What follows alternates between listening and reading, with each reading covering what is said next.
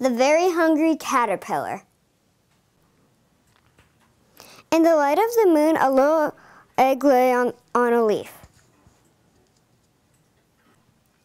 One Sunday morning, the warm sun came up, and plop, out of the egg came a tiny and very hungry caterpillar.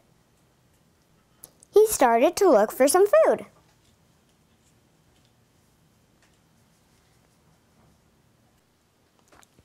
On Monday, he ate through one apple, but he was still hungry. On Tuesday, he ate through 2 pears, but he was still hungry. On Wednesday, he ate through 3 plums, but he was still hungry.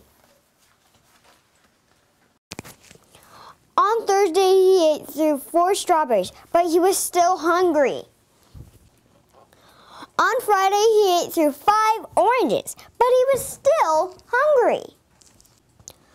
On Saturday, he ate through 1 piece of chocolate cake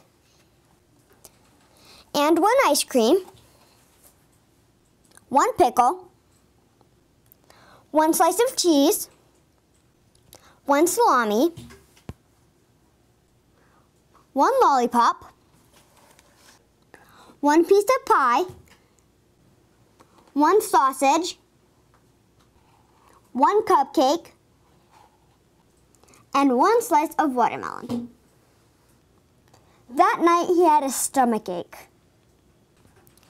The next day was Sunday again.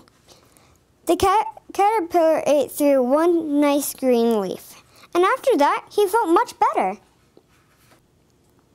Now he wasn't hungry anymore, and he wasn't a little caterpillar anymore.